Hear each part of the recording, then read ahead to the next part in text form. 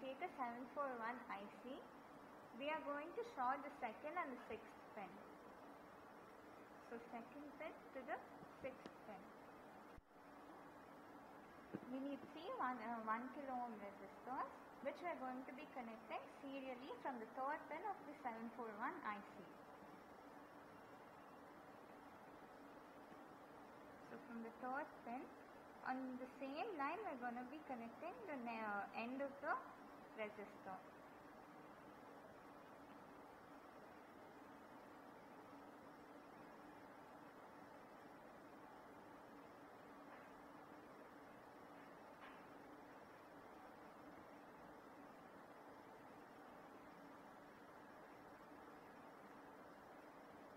The second resistor is connected horizontally with the first resistor. Next we are going to be using 5 2.2 kilo ohm resistors. Now from the third resistor we are going to be connecting to the ground. Third resistor to the positive VCC.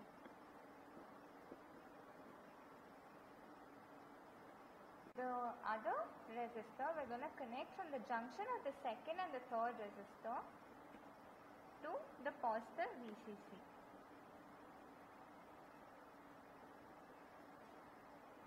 Next one, we are going to connect it from the junction of the first and the second 1 kilo ohm resistor to the positive VCC.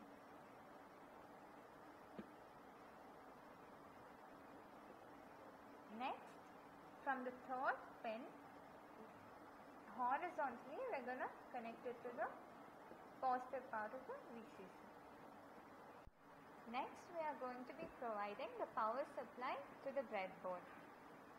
First, we are going to be connecting minus 12 volts to the fourth pin of the IC.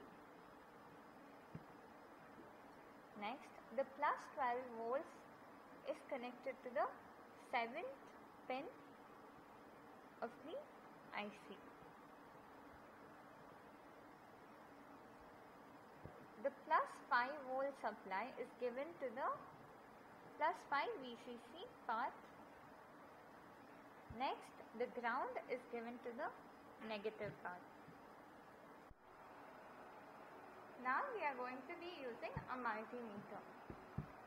The negative of the multimeter is connected to the common ground, and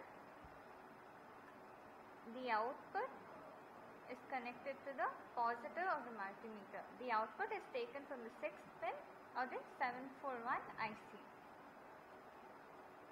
Now, as we have connected D0, D1, D2, D3 to the plus VCC, the value of the inputs that we are giving is equal to 1. So, as all the 4 are 1, the decimal equivalent will be 15. Let us check the output for 15. That is 4.32. Theoretically, the value must be 4.62.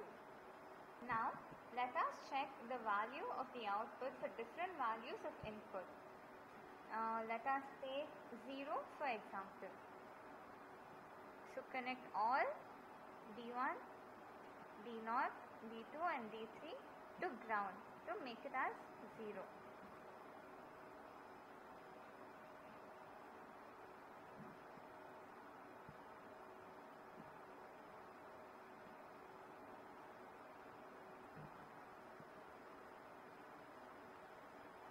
And the output we are getting is 0.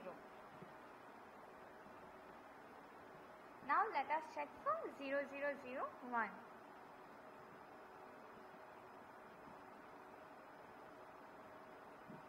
The output we got is 0.43. Now for 2.